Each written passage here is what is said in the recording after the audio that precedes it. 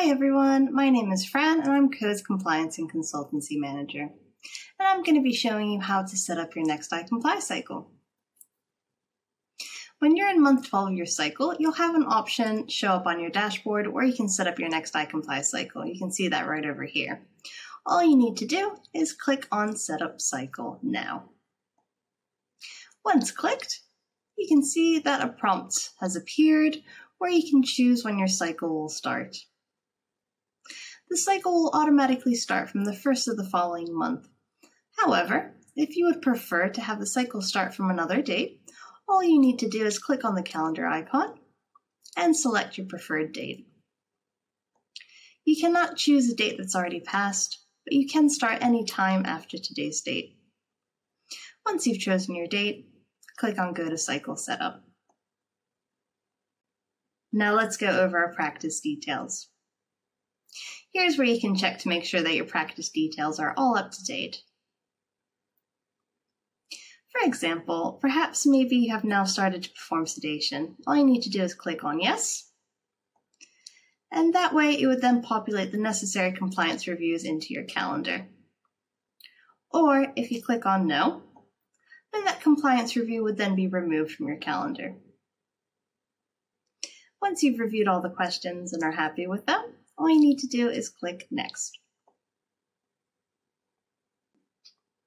Now let's review our audits. If your audit was marked as complete within the iComply application, the date will already be pre-populated in the next due date column over here. If not, these will automatically be scheduled for you as a priority in the first month of your new cycle. You can still amend the date to how you wish by clicking on the calendar icon. In the Optional Audits section, please make sure that you complete the necessary audits for the services that you provide in your practice. If you've already completed an audit, then the date will appear as to when it was last completed right over here. All you need to do is tick the box, like so, and that way it's included in your cycle.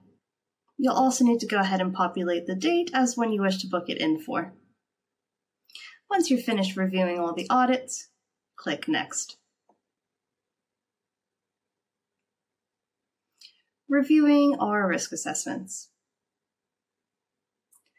Just like with the audits, if you've already marked the risk assessment as complete in iComply, the date will be pre-populated right over here. If not, these will automatically be scheduled for you as a priority in the first month of your new cycle. Once again, you can still amend the date to how you wish by clicking on the calendar icon and choosing the date.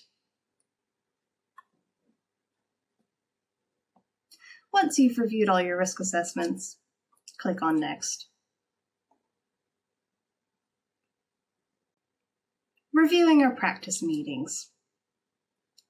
You can see at the top that your previously chosen day of the week will automatically be populated right over here.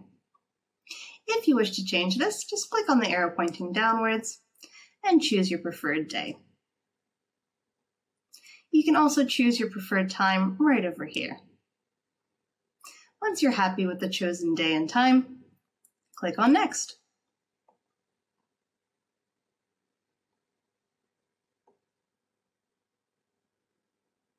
Now let's review our to-dos. You'll need to go through each of the to-dos and select the ones that are applicable to your practice. For creating your next iComply cycle, all you need to do is tick the box and make sure to add this to-do in your month 12, just as a reminder for next year. So in this case, I'm going to go ahead and add it for February.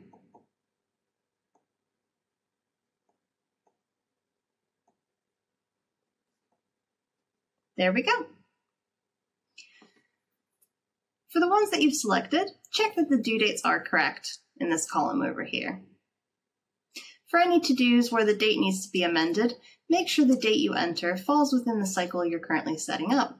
For example, if your cycle starts on the 1st of March, enter your to-dos any time between the 1st of March and the 28th of February within the next year.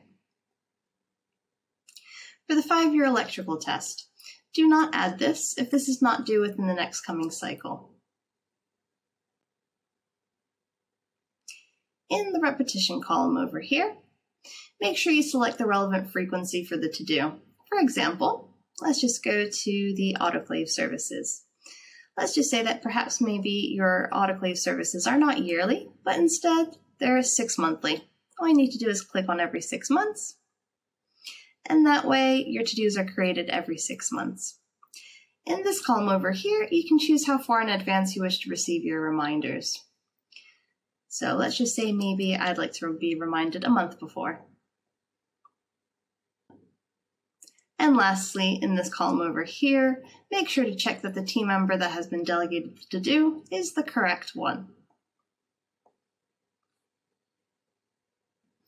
Once you're done, click on Next. Additional compliance reviews. Here you can select any compliance reviews that are relevant to your practice. Once selected, they will then be populated into your calendar for you to complete within the next year. Make sure that you choose the necessary ones for the services that you provide. You can also untick any of the reviews that are no longer applicable to your practice. I'm just going to go ahead and show you how to tick them off. Like so. Once you're finished going through the optional compliance reviews, click on Finish Cycle Setup.